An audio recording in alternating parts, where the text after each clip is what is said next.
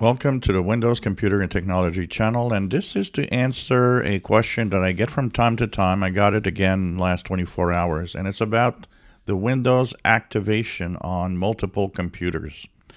So the situation and what we talk about here is about Windows 10 and 11 activation, and the fact that if you change the hard drives and swap the hard drive into another PC, you cannot use the same install on that PC because it will actually say it is not activated. It won't recognize that it is activated. And the reason why is the Windows install, when you have it on one PC, the way that the activation works, it's a digital license that checks serial numbers and the hardware that you have. Minor changes will not have an effect. Changing the graphics adapter, changing, adding memory or changing the hard drive and stuff like that is not going to alter or change that activation because it's not a change that's big enough. Now, changing a CPU or changing many parts at the same time could actually trigger an activation problem.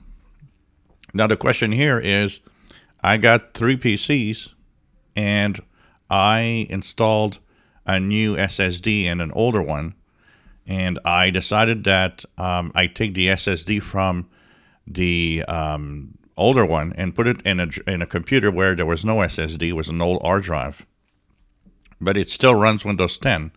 So the logic between that is, well, it already runs Windows 10, so I should be able to just swap the hard drive. Unfortunately, it doesn't work like that for multiple reasons. First of all, the PCs might be different, so if you have different hardware. And even if it's the same model PC, one of the things you got to remember is that the serial number of all the parts are different. So Windows will not recognize the activation. It thinks that it's still in the old PC.